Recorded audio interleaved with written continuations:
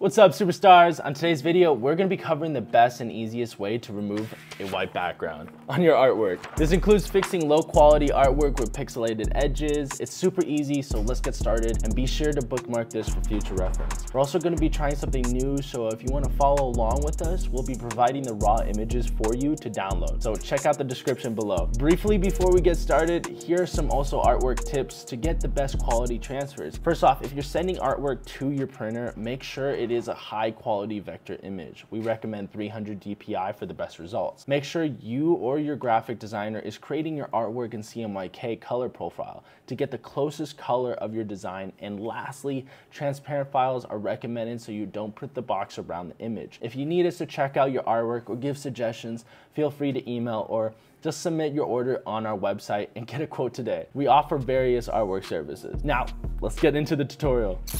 Create a solid color and place it below the artwork. This will be our background. Click on the artwork layer and choose Magic Wand tool from the toolbar. Set tolerance to 10 and check contiguous. Click on the white background to make a selection. Hold Alt key or the Option key and click Add Layer Mask button. This creates a negative mask. To fix the edges, with the mask selected, go to Filter, Other, then Minimum. Set Preserve to roundness and slowly and gradually increase the radius until it goes away. Hit OK. Double-click on the color fill layer and change colors to check if there's still white edges on the artwork.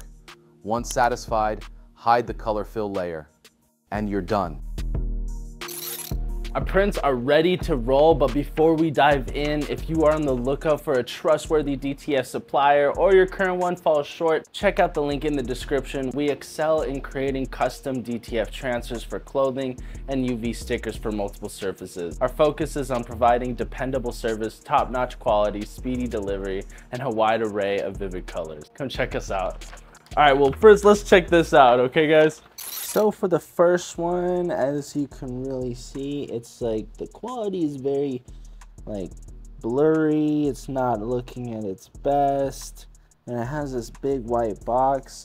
Compared to this one, it is very high quality. You could see everything, and it is also transparent. So this is going to print out a lot better onto a shirt other than this one.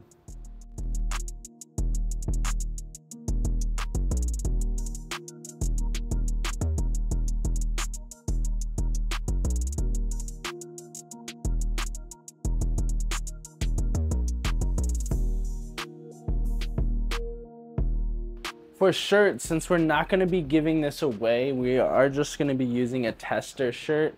That's why it is inside out. We're really just trying to test out the quality of our prints. So let's get started. For a heat press, we got our Heatmaster Prisma 16 by 20 layout, 10-inch pullout. Makes this job as easy as it gets, and you could also thread the shirt.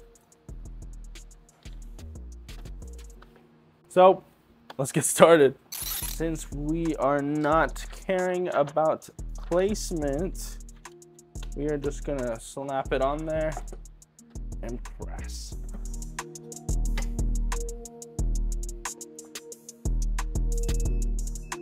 We recommend 40 pounds worth of pressure is the minimum. Wait 15 seconds. Repeal. I'm gonna press it one more time.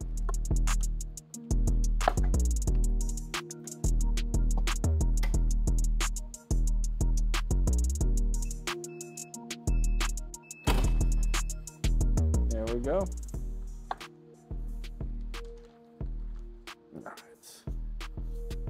All right, everything looks good.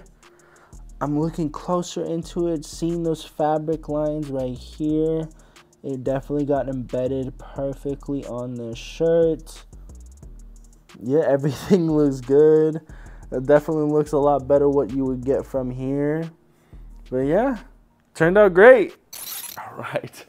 Thank you guys for watching, everyone. Today we covered how to effortlessly remove backgrounds and improve low quality artwork. I hope this tutorial was useful. Be sure to bookmark it for future reference as we strive to elevate your DTF experience. That's all from me for now. Your support is incredibly valuable to us, so if you enjoyed the video, please give it a like and subscribe for more tutorials. See you guys next time.